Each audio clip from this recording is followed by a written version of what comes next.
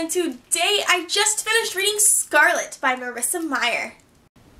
This is the second book in the Lunar Chronicles series, and though it does follow Cinder's story, we pick up with a girl named Scarlet, who is, in a sense, Little Red Riding Hood. I gave this book 4 out of 5 stars, and this series is definitely worth continuing. Now I'm going to be getting into the spoilery section, so if you have not read Cinder or Scarlet, go read them and then come back. Bye! So I wrote down my current thoughts during the beginning couple of chapters of Scarlet in my journal so that I would be able to go back and look at them. And so I kind of wrote them down by the characters. First is Wolf. I believed that he was going to be a very interesting character, and so I wrote down, is he a bad guy who turns into a good guy being used by the bad guys, a plain old bad guy, and love interest question mark. Turns out he was a good guy being used by the bad guys. He is a lunar who has been genetically modified to be part wolf, which, can you believe that? Moon, lunar, wolf, werewolf, all that, just so cliche, but it works so well. And he is the love interest, and I was really interested to see how that would tie in, and she did a phenomenal job. Then Grandmere is holding a secret. Plus, she is kicking butt in the military when she was younger, and she was a military spaceship flyer who retired to a farm, which is epic. Also, we find out that she was the one who was hiding Cinder during her surgery to become the lunar robot, hide her memories so that she doesn't know that she's the lunar princess. I mean, that is awesome. And so that was definitely a secret worth hiding, which is why the wolf pack is going after her.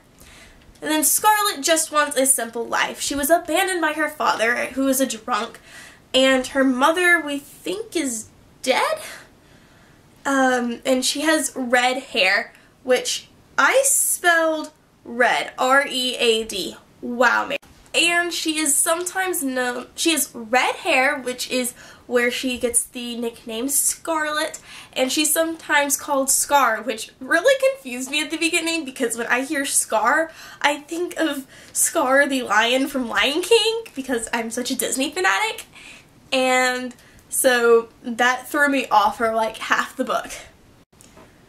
And she is willing to do anything to get her grandma back. And she's so innocent and naive and just so sweet, and I love that she's not quick to judge, which made it perfect for when she actually ended up meeting Cinder.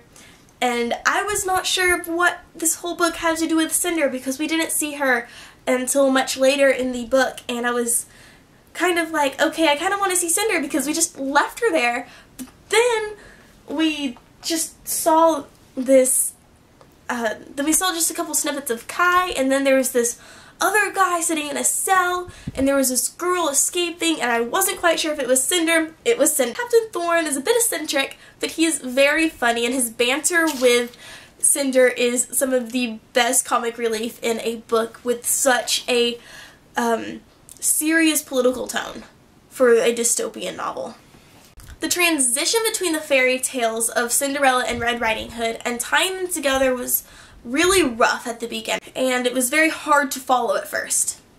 Because we didn't pick up with Cinder right away. We started with this girl Scarlet who we knew absolutely nothing about, and we didn't know how she was going to tie in, but that was also part of its charm, was that we knew that it was part of the Lunar Chronicles, so we knew it was going to tie in somehow, so we just had to keep reading to figure out how it was going to tie in.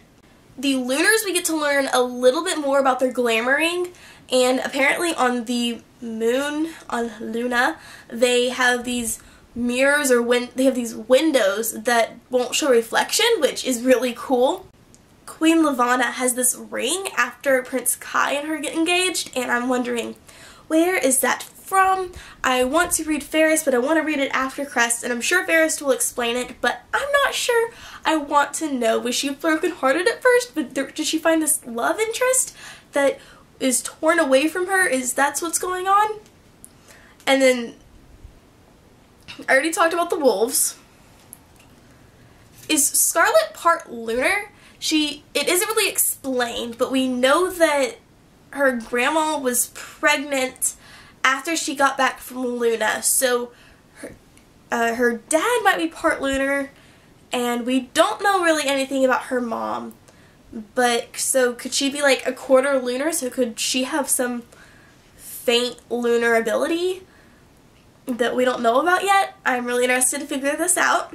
Also, what is Levana's obsession with the Commonwealth? It's not the only they mentioned even before, it's not the only place that has someone who she can marry into the world. Is it specifically the Commonwealth that she's after? But we kind of know that she wants to take over the whole world. But we see a glimpse of her other side where she just wants to be loved. And is Prince Kai just that hot that that's the one that she wants to marry, even though she's probably gonna kill him afterwards?